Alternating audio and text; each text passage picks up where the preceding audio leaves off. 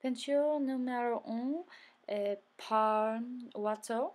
Le style est rococo. Ces peintures est un portrait en triste garçon. J'aime ces portraits parce que il est très intéressant parce que ses couleurs et les expressions. Peinture numéro 2 est dans Boulevard Montmartre la nuit par Camille Pissarro. Le style est impressionniste. Ces peintures est très intéressant et j'aime ces peintures parce que il est très occupé, mais elle est relaxante. Peinture numéro 3 est La mort de Miro par David. Il est néoclassisme.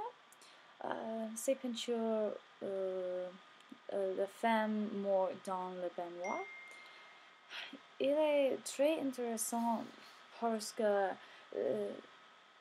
l'effet de luminaire est différent. J'aime les peintures. Peinture numéro 4, c'est un joueur de pleurie à Paris par Calbato.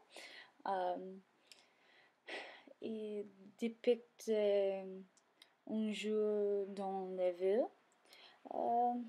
J'aime ces peintures parce qu'elles me rappellent de la ville et j'adore la ville. Peinture numéro 5 est La liberté Godin de Pablo par Eugène Delacroix. Il est romantisme. Ces peintures dans la Révolution. J'aime ces peintures parce que il est très passionné et j'aime ses couleurs aussi. Finalement, la peinture 6,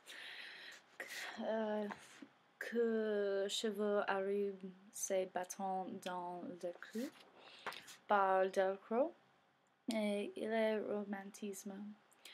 J'aime ces peintures romantiques parce que c'est très beau et magnifique. Les violences et souffrances par les massacres. J'aime ces dramatiques.